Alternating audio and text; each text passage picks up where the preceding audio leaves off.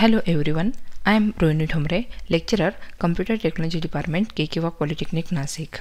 In this video, I will be going to explain practical number 15 from course Fundamental of ICT. The title of this practical is Slide Presentation Using Tables and Charts.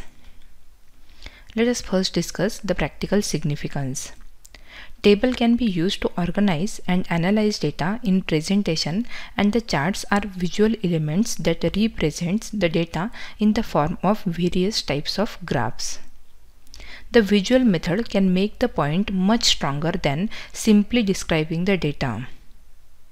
This practical is useful to develop skills to create and manipulate tables in the slides and represents the data in various forms of charts, graphs, and manage its representation.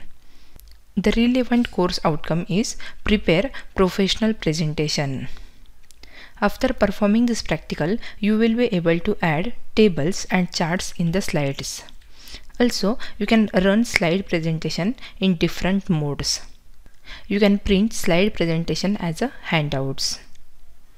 To perform this practical, you require some practical skills like to add tables and charts in the slides and manage it. Also, you have to run the slide presentation with different modes and print slide presentation as a handouts. Some theory behind this practical is one of the major reasons of using PowerPoint presentation is to convey message to the audience via static data.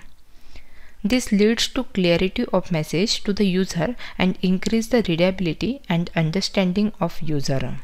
One shall make appropriate use of charts, tables, and graphs to fulfill the need. To perform this practical, you require the resources like computer system. You can use any desktop or laptop with basic configuration.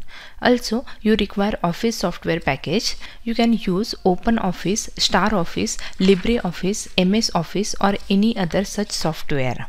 Following activities are to be carried out using identified software package. You have to create a new presentation. Use relevant tools from the menu using shortcut keys to perform following tasks. You have to create and format the table in presentation. To create a table, select the slide to add a table. From the relevant menu, select table, specify the number of rows and columns. To add text to the table cells, click a cell and then enter the text. You can also create charts in presentation.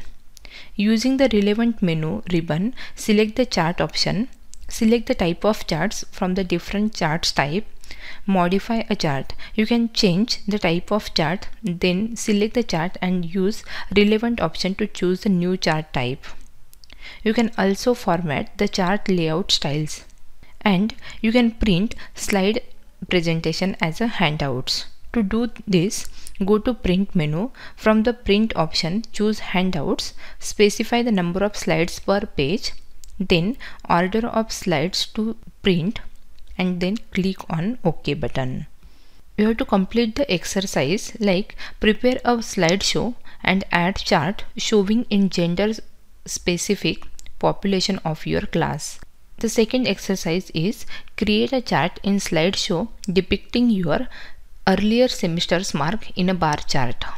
These are some practical related questions. You have to differentiate normal view and slide shorter view. The second question is, what is the significance of banded row and banded column of the table? And the third question is, which chart type is most appropriate to compare magnitude and show trends? Let us discuss the answers of these questions. The first question is differentiate normal view and slide shorter view.